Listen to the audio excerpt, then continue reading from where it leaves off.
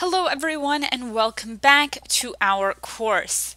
In this lecture, we're beginning our project of object detection with Swift Playgrounds and the YOLO v3 machine learning model. Our first step is to build a new Xcode project because we have to get a compiled version of our machine learning model. Before we jump into this video, go to training.mammoth.interactive.com. Here you can sign up for the Mammoth Unlimited membership and get access to all of the courses we've ever created. That's over 2,000 hours of content.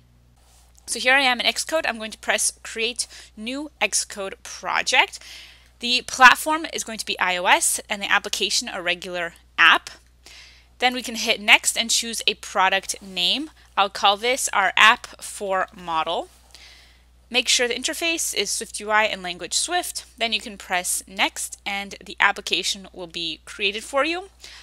You do have to choose a location of where you want to save your project folder.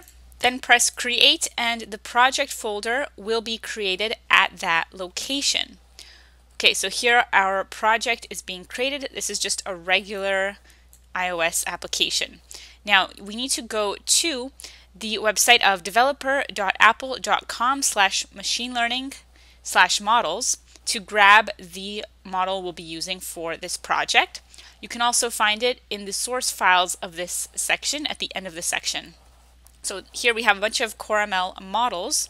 We are going to be using the YOLO v3 model for object detection right here for locating and classifying 80 different types of objects present in a camera frame or image. You can press View Models and Sample, and you want to download this top one, the YOLO v3 ML model. You can also just grab it from the source files for this section. Now we have to compile this model to be able to use it in Playgrounds. So in order to compile a model, we're going to go into Xcode and we're going to drag the model from our folder right into our project. Now here we are going to copy the item if needed, create folder references, and make sure that you add the file to the target that is the correct app. Then press finish and now you'll have YOLO v3 as the model listed under your app for model. Now, if we want to compile the model to get a compiled version, then we have to build the application. So here I'm going to hit run to run the app.